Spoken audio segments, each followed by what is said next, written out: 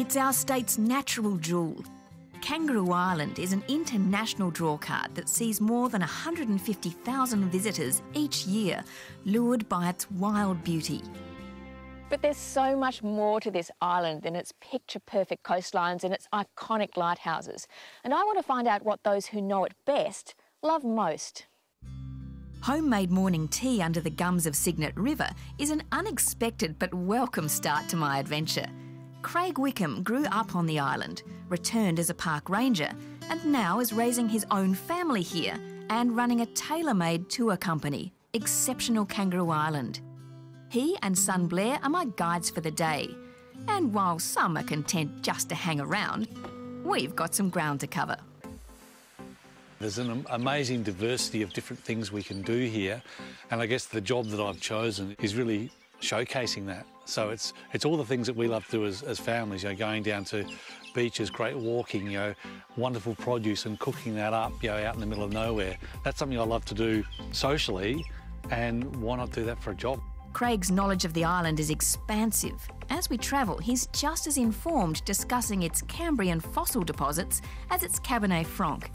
And in fact, that's where we're headed first, to wine country. 15 years ago, a honeymooning French vigneron, Jacques Leton, fell in love with this place and, recognising the island's potential, set about finding land with the right aspect and soil for grape growing.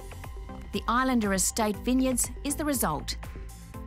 Estate manager Yale Norris greets us, together with an impressive view of the Cygnet Valley, and explains the vineyard's principles of close spacing and low yields to concentrate flavour in the grapes. Yale himself is another overseas convert seduced by Kangaroo Island's charms. My wife and I decided to raise our children here, mostly because it's a pristine environment and it's very safe, and we're going to allow our kids to get out and amongst it and really get away from the commercialism that drives so much of American society. Freedom is a theme even in the barrel room. It's a slice of Gallic technique and tradition transplanted to 36 degrees south, giving the winemaker the ability to experiment with French styles and blends without that country's restrictive production and classification rules. On to our next destination, lunch, and Craig's good relationships with local landholders gives us access to places well off the beaten track. In a private bush camp, Craig's cooking up some fresh local whiting. Kangaroo Island food and the people who produce it are another reason he loves the place. Often it's as much about the people and the stories, whether that's the free-range eggs, the honey, the olive oil that's being produced here on the island. Abalone, maybe meet the fishermen as they come ashore onto the beach. Lobster, we've got the marron farmers, who are producing marron in the... I'll just put a bit more wine on this fish, producing this beautiful marron. So yeah, we really just, the job's to try and celebrate the best of what's going on the island.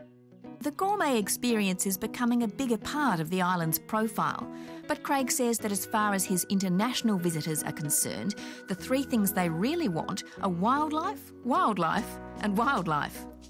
His experience as a ranger is a distinct advantage here, helping him predict just when and where we'll get to see rare Tamar wallabies in a completely natural setting. Because what they do, because they've got no, a bit like me, I've got any fur on the bottom of my paws, but I have on the top.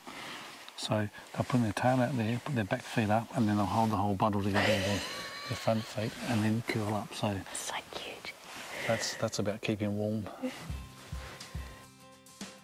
It's been a very full day, experiencing the island in a way I never had before.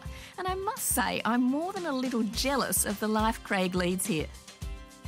That's the really cool thing about, all the things I really enjoyed growing up here, they're still here today. So whilst the island's evolved, there's the better access, the art scenes here, the food and wine, all they're all positive things as far as I'm concerned. But the core experience in terms of nature, isolation, beautiful solitude, amazing beaches, bushwalking, that's still here, and even the busiest day in the middle of summer, I can still find that.